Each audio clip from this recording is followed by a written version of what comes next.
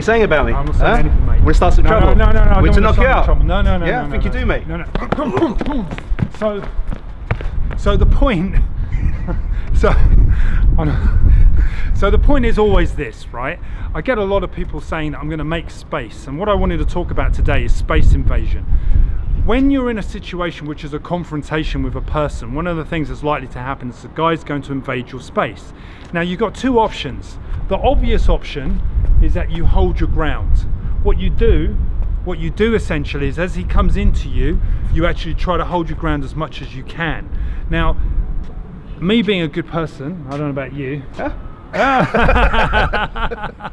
You can see how he is, right? Gets in my face. Look, you know, the point of what I'm trying to say is you'll often watch a lot of fights and you'll see people walking backwards. At some point in time, you've got to stop and hold your ground. Because if you keep walking backwards, where are you going to end up? In a corner. In a corner. Or with your back against a car. If you're in a big space, I don't know, a bar, you know, a nightclub or whatever, you could end up with your back against the bar or against other people, whatever it is. You know, you've got to, at some point in time, hold your ground and stop the space invasion. Stop the guy from getting in your space.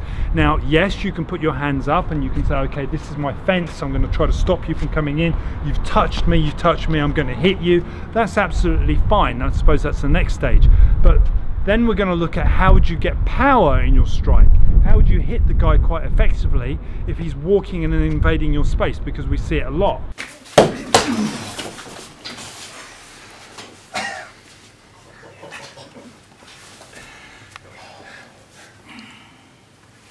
Yeah, that's the one.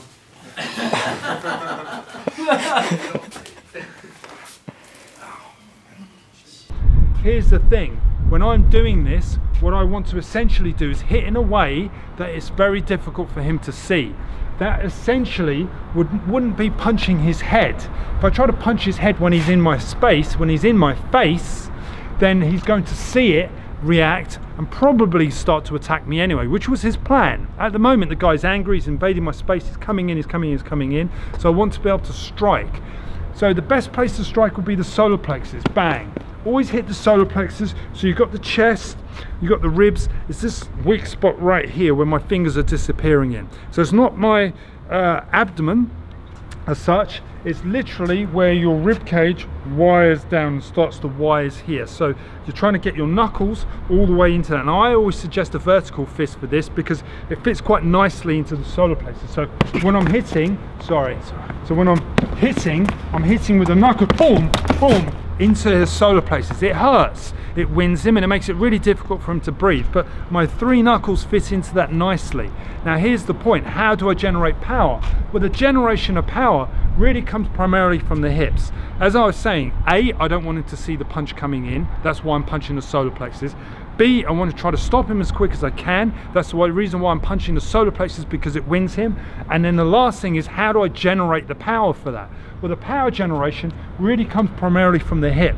I draw the hip back. So when I draw the hip back, I whip the hip. So if you watch, you'll see that the hip comes back and then goes forward.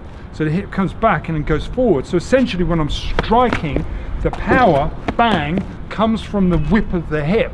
The hip whips, as the hip whips, I hit nice and powerfully from here, bang, into the solar plexus. That was the ribs slightly. Sorry, that was a bit of a liver shot there. So it would have hurt a little bit more on that one.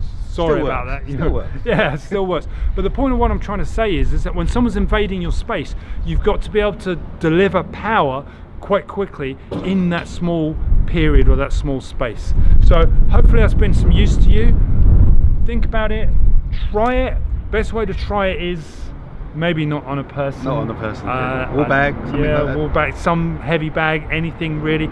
Try to see if you can generate power from a short distance. It'll give you a little bit of confidence when someone's invading your space, because I guess the point is they invade your space, you hit them, but you try not to run away from them.